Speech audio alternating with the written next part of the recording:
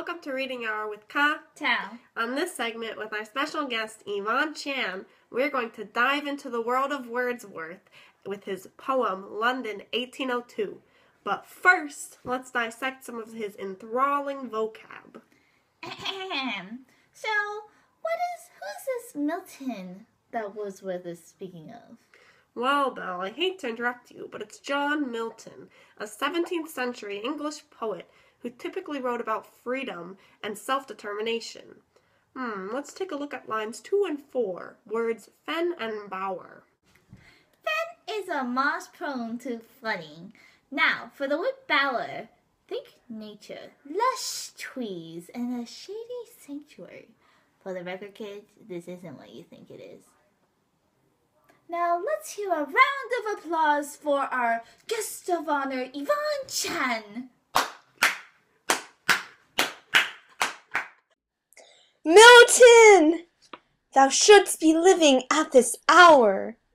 England hath need of thee. She is a fen of stagnant waters, outer sword and pen. And fireside, the heroic wealth of hall and bower have forfeited their ancient English dower of inward happiness. We are selfish men. Oh, raise us up! Return to us again, and give us manners, virtue, freedom, power. Thy soul was like a star, and doubt apart, thou hast a voice whose sound was like the sea, pure as the naked heavens, majestic, free. So didst thou travel on life's common way, in cheerful godliness, and yet thy heart the lowliest duties on herself did lay. That was beautiful, Yvonne. Let's hear it again.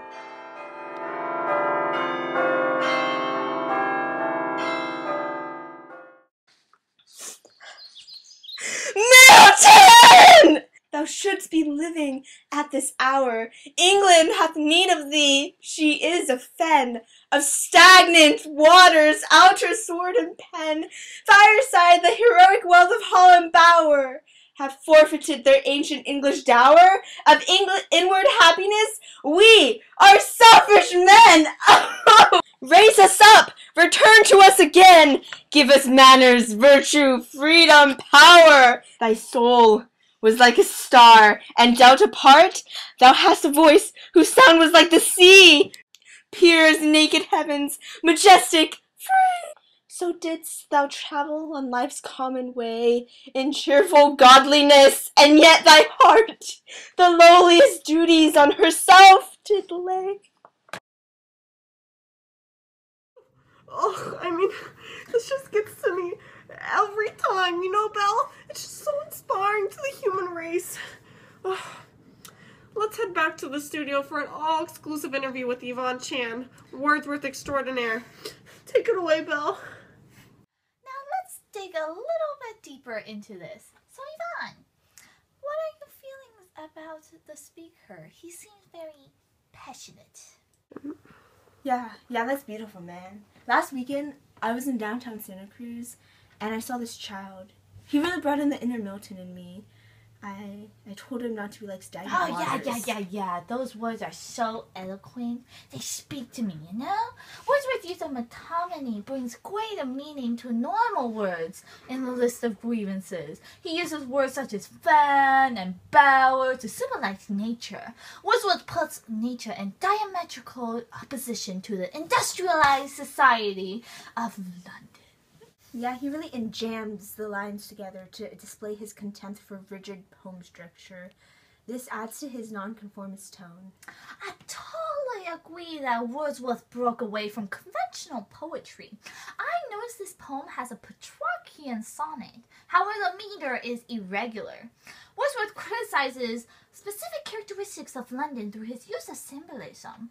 The altar symbolizes church, the sword symbolizes military, the pen symbolizes literature, the fireside symbolizes home, the hall symbolizes home also, and bower symbolizes nature as the speaker describes England.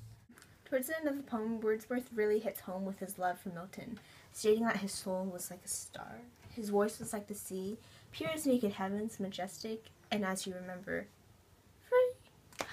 Yeah, those similes are pretty deep. Great.